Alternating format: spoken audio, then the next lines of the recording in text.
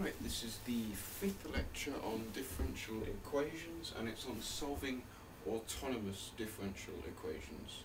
And if you can't remember, these are the ones that do not include an independent variable, which will be the thing at the end, generally most of the time, not on its own.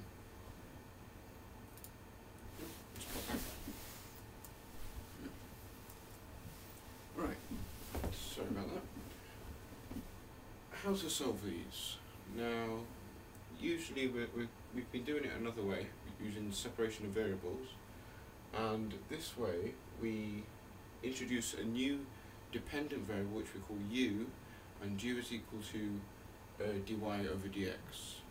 And similarly we introduce the new independent variable y, which will be the one that's already in the equation. So there's just a little thing we need to know in order to solve them, and that's this. So if we have d2y over dx squared, this is equal to du over dx. As you differentiate this, then it will come to this. Agreed? Now here we can, well, we've got a dy and a dy here which cancel, which gives us du over dx, so this is also true. And from this we've got dy over dx, and that equals u, so u du over dy. And we have to remember that, so d2y over dx squared equals u du over dy. Yep. Now we have an example. It's a very long example, I have to say. We have 0, see there's no independent variable, so recognize them. So 0 equals y double prime plus y. Now to start off with, first we should remember our substitution. U equals dy over dx. This can also be set out d2y over dx squared plus y.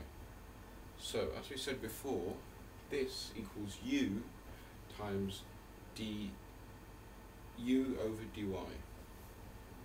So we can put that in, plus y. And then looking here, we use separation of variables, and we can solve it by integrating both of these parts. So we integrate u and we integrate y. And that will give us this. Now the constant, you have to always remember your constant. I've put the constant in here, and I've times it by the 2, because there should be halves here. And from this we want to get u on its own, because u shouldn't actually be there. We've put it in ourselves. We need it in like x's and y's.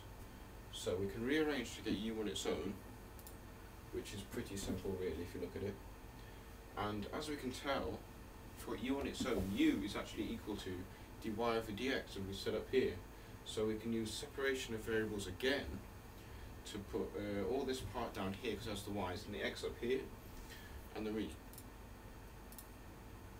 can use integration, like here we have to use integration again, so that gives us x, and here it's one of these integrations you have to learn, where it's actually the inverse of sine. There is the other ones as well, like today we did, in another lecture we did a inverse of sec, and there's quite a few you need to learn. It's quite tricky actually.